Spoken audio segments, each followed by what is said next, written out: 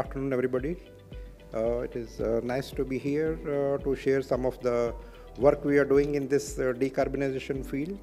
And I am Satinder to provide some information. The main points I am looking at today is providing information about drivers for decarbonization. Then how alternate fuels are happening, some of the cases which we are working with various clients, and the competence management, which is a very critical part. That is some of the items to share. So as everybody knows, the driver for decarbonization starts from IMO MEPC 80 and 81, and that marching orders are on, and we need to reduce emissions, and we need to go back to our operations. How can we do it? Like we have heard, we can do it in a number of different ways. And of course, the favorite question is always, why should we do it? So there are three important parts here. One is, of course, regulations and policies, and companies have their own ESG goals which are driving it. Then banks are not going to give loan to which don't have a green roadmap, basically. And then banks are asking us to evaluate ship owners, and ship owners are asking us, give me a green assessment, and then which I can go to bank to take loans. So that is a new thing. And value chain requirement coming from the charterers, who also have their green goals they want to achieve, and they will be on lookout for ships with greener credentials. So those are the items. And then of course EU ETS, Fuel EU, then regional items where you will be required to do the carbon accounting. So there are a number of ways which are we tend to summarize in because as a advisory part coming from the DNV, which is different from classification society, we advise the owners how can you optimize operations, how can you save fuel, and what you can do even without doing any investment. So you can amend your operational measures, you can change the ship technically, and then there are some commercial and logistical decisions you can take with charterers, or you can adopt alternative fuels. So some of those, this is coming from our Energy Transition Outlook 2023 report, where we summarize that these are the measures which has been adopted by various clients, and they have got positive results and for other people to follow. So the first one, like it was just mentioned, speed reduction is one of the very effective method of reducing your fuel consumption, because there is no reason to speed up, because the full world fleet is doing that.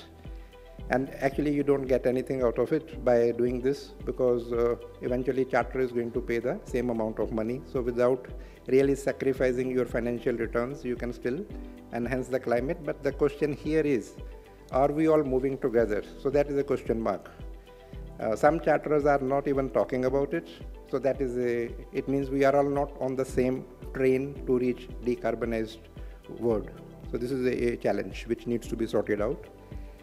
Then of course we can do hydrodynamic changes, because traditionally the ships are produced in a, I would call it in a not a very efficient manner, because yards have fixed hull lines to offer to owners, and owners have only fixed amount to buy the ship. If I say today I want to buy a dream ship with a minimum energy consumption, nobody is going to give me, because it does not exist. Yard is not going to change for me, for him, take it or leave it. Number two, fixed price ships. Am I ready to spend 20 million more to buy a green ship? Answer is no. Third problem, if I want to buy a ship, let us meet in 27 or 28. So what are we going to do? So we are going to live with this problem.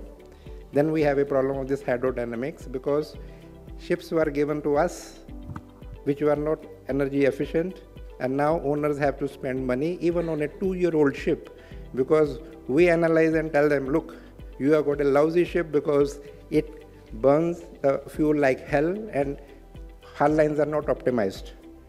but you can't do it much.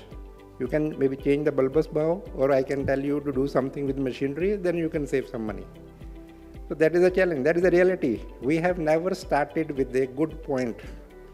And what is the life of a ship? 20 years. You have to live with it until it goes to the grave. So this is also a thing which we have not thought of, that how and why we have to work together. Yards, ship owners, charterers, IMO, and I don't know how many people have to sit together to find a solution. So this is not means at ground level the things are grim actually. Then you have a machineries optimization, and again we are telling owners to derate the engines. Then they say, what are you talking? Because the yard gave me this ship, because that time ship owner said, I will operate this vessel at 17 knots or 15 knots, and charterer is saying, can you go at 12 knots? As an engineer, you said, this is totally ridiculous to me, because I bought a ship to run at 15 knots and you want me to run at 12 knots, so how can I save? So this is again an issue. So it means we did not design the ship well. So how can you reduce your emission? So there are a number of challenges which are all moving against each other. Then we come to use alternative fuels. But already the ship is designed badly. Alternative fuels can only give you certain what you call savings, not so much. So it is a whole thing has to go together, but we have to live with it because we have the ships to operate. We can't just say, okay, delete everything, let us start new. But we have to run the world trade, and economy is depending on shipping, and it has to go all together. So it is a transition in progress. For future, of course, we will have like carbon capture technology, and we are talking about how to save that and minimize the greenhouse gas emissions. So those are the items or challenges which will be there for us to do. But for the topic of alternative fuels, that is another one big challenge, because we want to go to net zero by 2050. Then by that we need to have a 92% decline in emissions, and in that decarbonized world of 2050, the oil share will be less than 1%, then only you can reach to that what we want to achieve by 1.5 degree thing. So this is some of the things, but what can you do practically? So this is again one of the DNV study for pathway to net zero, which is again available publicly to download. But here it is predicted that in order to achieve, you need to have higher energy efficiencies, different fuel mix, new fuels for the low carbon sources, and there will be a diverse fuel mix. Not one will do that. And if you look at the data of the ships being ordered, it is moving in that direction. How much is the world fleet in operation, on order and new contract in last month? You can see this figure is changing quite drastically. Starting with 10, now currently it is almost 18% in the last 1 year. The ships ordered are on the dual fuel. Different type of ships, what type of things? This data is from Alternative Fuel Insights, so where it can be tracked that how many ships of which fuel are being ordered. So simple answer is methanol and LNG is leading the pack as of now, with the ammonia coming up very big way. In the almost last 12 months, we have about 20 to 25 orders which is going to be delivered by 26, 27. But will they be a ammonia powered vessels or ammonia ready, or will the engines be ready? This is some question mark which we still have to see. But of course, engine manufacturers are saying we will have the engines by that time.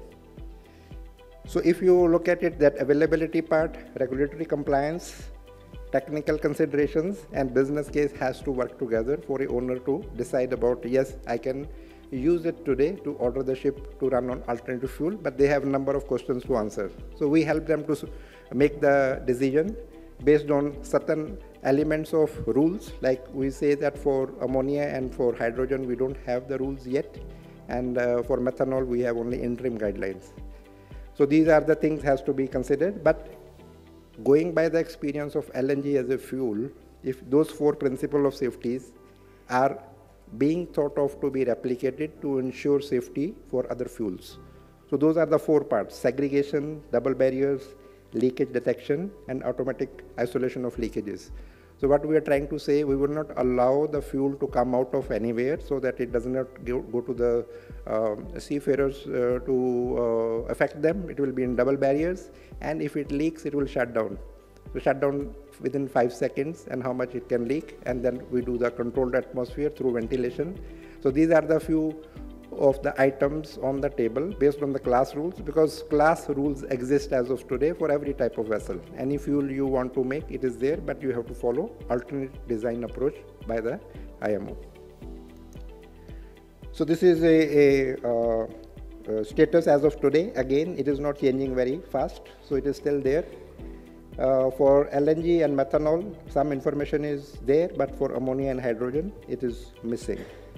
From IMO side. I'm saying from IMO side because people ask us, do we have at the international standards? Answer is no, but for that we have a class rules to do that.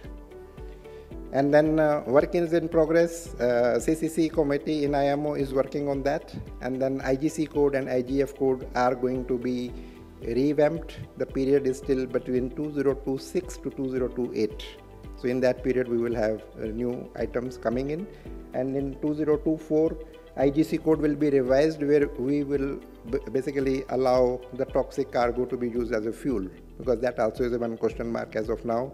Ammonia as a fuel cannot be used because IGC code does not allow it as of today, but it has to be revised to include that. So it is hoped that we will have that in by 25, 26.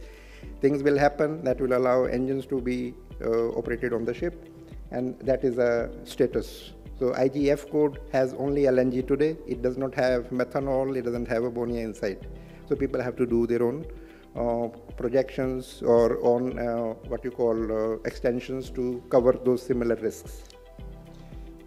And where are the people to operate? That is a question mark, because we are assuming that we will get the people ready. So we in DNV, we predict this ready for safe operation will be a big challenge for ship owners to plan.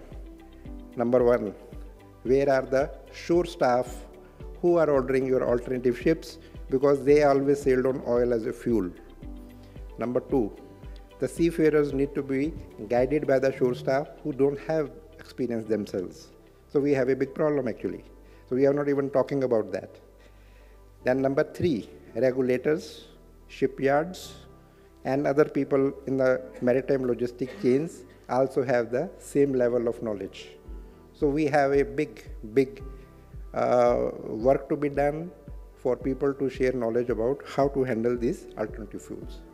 So these are the few of the items. I was almost there in the last, probably I'm missing 1 or 2 slides, but end of the day it is about how to manage everything in a safe manner. Thanks. Thank you. Thank you. Thank you.